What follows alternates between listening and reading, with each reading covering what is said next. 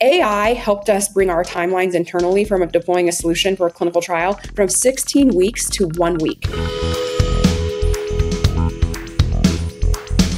And the quality and performance of that software was like almost 100 times better than the human configuration of the same solution. So it really opened our eyes to, okay, strategically, this is where humans should be operating, solving the big, hard, meaty problems. But the tactical rote, 1,000-point workflow configuration, we could use LLMs to do this complex workflow orchestration and get a higher quality output than any human would be able to yield. So that was our first insight. And Medable Studio has Medable AI, and it's really about using LLMs for complex workflow orchestration in a deterministic way. So you're not necessarily using generative AI, but you're using those complex orchestrators. Right. Now where we're going with it, which has been so exciting, is we can launch an eCOA with AI and have DCT elements. So you're getting outcome science and access. You're getting a very specific protocol-specific digital solution. And we're launching that in a week. And we're able to now serve biotech companies that frankly, we couldn't serve because we couldn't align with the price because it was too costly for us to implement the software. Right.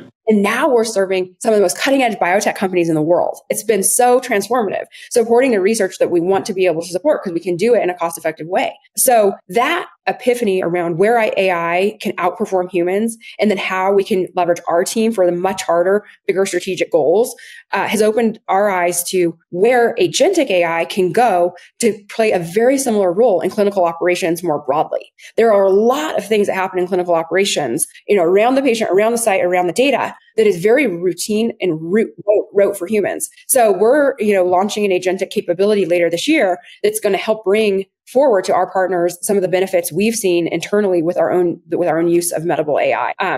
I think, kind of coming to this big challenge around clinical development, 90% of the budget, 90% of the work is still human services. It's been felt we can't shed technology light into that because it's too complex. And I think agentic AI will actually help us open the door to technology solutions we never had or were feasible before. And we're looking to do that with our goals in mind, which is around ensuring, amazing experiences for patients and sites and being able to accelerate clinical research.